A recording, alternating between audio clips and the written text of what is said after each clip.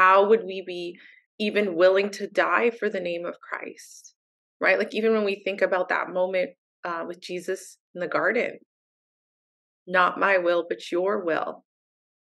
I don't want to do this, but I will. I'll surrender it.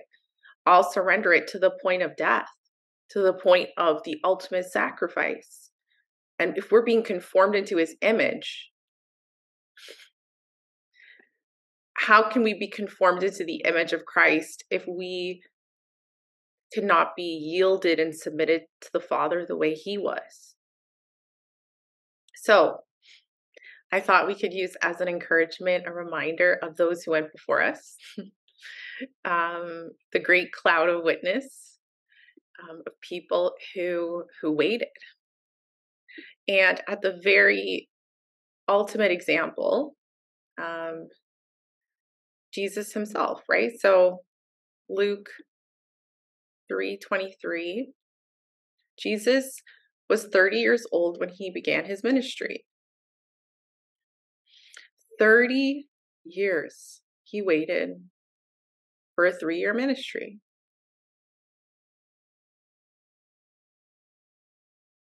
If anyone was ready to step out and do it before the right timing, it was Jesus.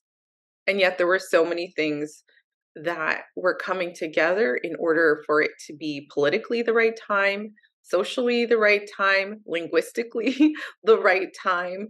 There are so many things that were happening in the background in order for Jesus's ministry to have the relevant effectiveness that it required. Not to say that it wouldn't have been effective if he didn't wait that time, but there were things that were coming together in order for it to do what it needed to do for the people who were there, who needed to be there, right? So Jesus firstly, and then we think about David. I don't know about you guys, but I really like David. I love that God refers to him as a man after his own heart.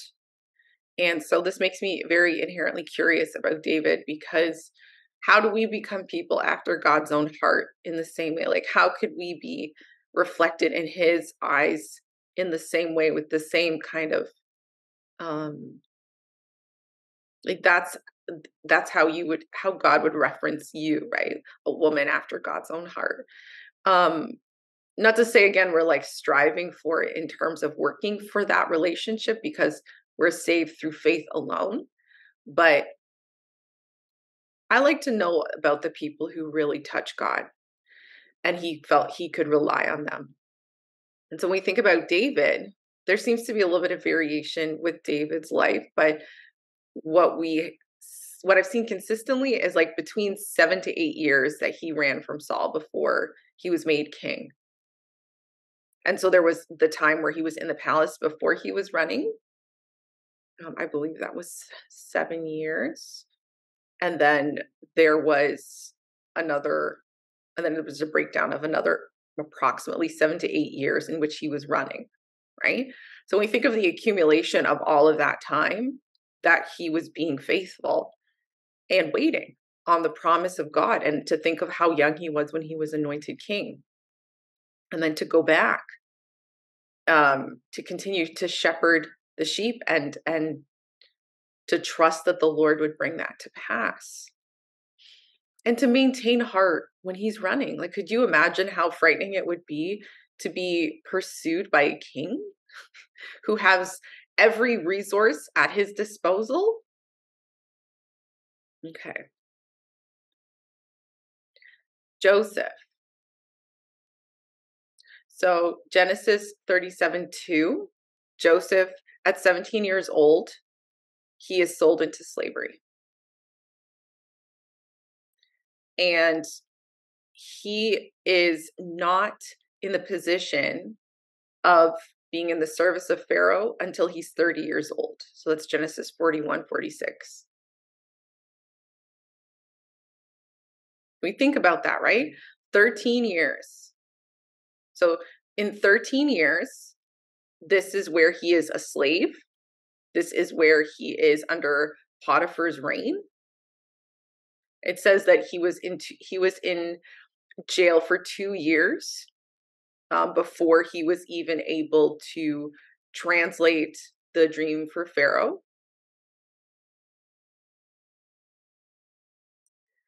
So the people before us have waited.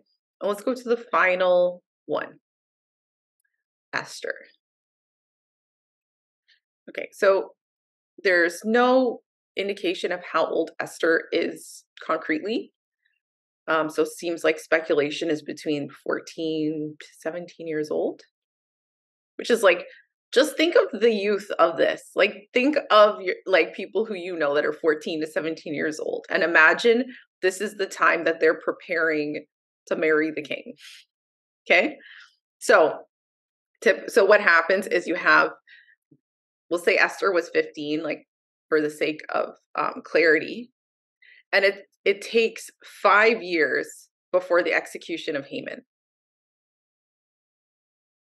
So she's married to Xerxes, and then we see that there's an approximate 5-year gap before we see everything come to pass in terms of her standing up for her people, right? For the Jewish people.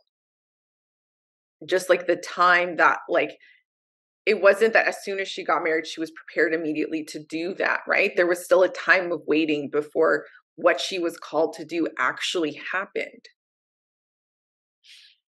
So this is this is a kind of a question that the Lord had positioned to me too. And it stung, if I can be honest with you. So I'm going to position it to you, and it might sting a little bit and cause some conviction, which is, why do you think you're exempt from waiting? I'm going to let that sink in. Why do you think you're exempt? And the fact is we're not. We're not exempt. We're all going through a process of sanctification. We've been sanctified, and now we're going through the process of sanctification. We're being conformed into the image of Christ, and the who Christ is slash is was is who Christ is the epitome of love. This is where we see the fruit of the Spirit, right? Like, if we think about just, love, joy, patience, peace, long suffering, like when we think about all of those qualities, or we think about the definition of love, love is patient, love is kind, love holds no record of wrong. When we think about the calling of the Christian, and then we ask ourselves, like, God, like, why me? Why do I have to wait this long? And so, in the shadow of Jesus waiting 30 years, in the shadow of waiting, like David, will say 7 to 8 years of pursuit and of fleeing for his life, and more on top of that when he was chosen. We think of 13 years when we're dealing with Joseph. And we think of potentially, from the time that Esther believed she was going to be married, 5 years and more in preparation and waiting for the king. When we think of, like, being in the shadow of that, right? And we think of, we're waiting for 1 year, we're waiting for 4, we're waiting for 2 years, and we feel like God is taking way too long. And, like, again, I have felt that too. And that is why I'm speaking to this, because this is a time where we can feel very weary. Is this in between space? And the fact is, we're not exempt. We're not special snowflakes, the way culture likes to, curate for people, that they feel like they are exempt from the difficulties of life, or that their traumas or hardships exempt them from, the burden that life brings. And the fact is, the rain falls on the just and the unjust. We are all called to carry our own cross. And that is waiting sometimes. That is trusting in the Lord. That is walking by faith and not by sight. It is knowing that He is the rewarder of those who diligently seek Him. Even when you have nothing in front of you that formally confirms it. We know that without faith, it's impossible to please God. And so when we're low in faith and when we are weary and we are waiting, we can ask the Lord to help our unbelief. And we can continue to hold on to God's promises, encouraging one another, spurring one another on, and remembering that nothing is ever wasted. Anyways, I hope this was an encouragement. Thank you for being with me. And I wish you a wonderful week, day, night, wherever you are.